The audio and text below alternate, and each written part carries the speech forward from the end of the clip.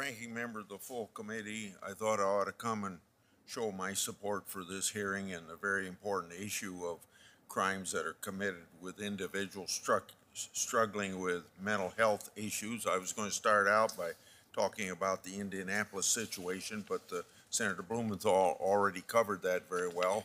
So I will move on to a fact that earlier this month, tragedy struck when a 25-year-old man rammed his vehicle into the security barricade just mere steps from this chamber. As we all know, this man's actions tragically took the life of U.S. Capitol Police Officer Billy Evans. While the Capitol's attackers' exact motives is unknown, social media profiles indicate the man was a follower of a group that reportedly holds racist, anti-Semitic, anti-LGBTQ beliefs.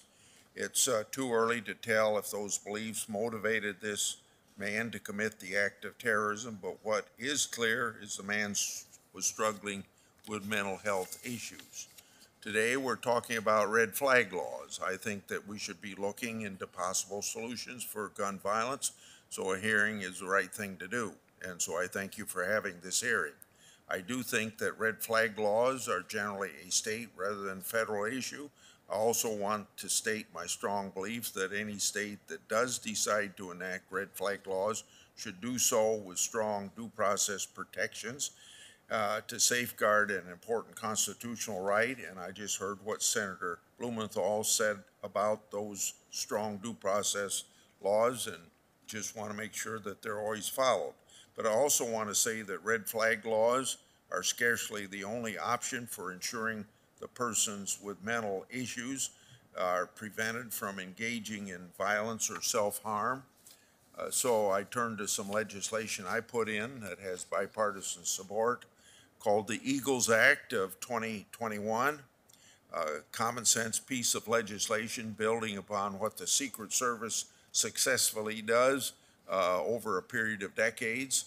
This bill carries the namesake of Parkland, Florida, Marjorie Stoneman Douglas High School mascot, the Eagles, and it's a tribute to the 17 Eagles who tragically lost their lives 3 years ago at the hands of a fellow student who long struggled with severe behavioral problems and mental health problems.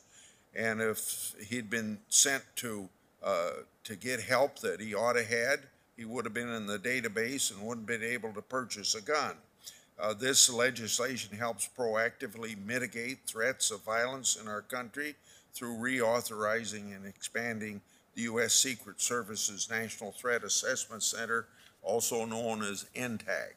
A family member, teacher, coach, fellow employee, or neighbor's ability to observe someone's behavior, home life circumstances, work-life factors, and other potential stressors, coupled with NTAC's threat assessment training, can prevent harmful outcomes from occurring. But in order for this to be effective, we need to increase NTAC's capacity to continue their research and threat assessment training. Just this week, the Eagles Act got the resounding endorsement from the National Association of Attorneys General. 40 attorneys general from all over the United States believe that NTAC proactive approach is critical to violence prevention. We cannot afford to ignore their urgent pleas of assistance. So I ask my colleagues, hopefully all of them, to support the Eagles Act. The more research and threat assessment and training that can come from it, we can provide, the more violence we can prevent. Thank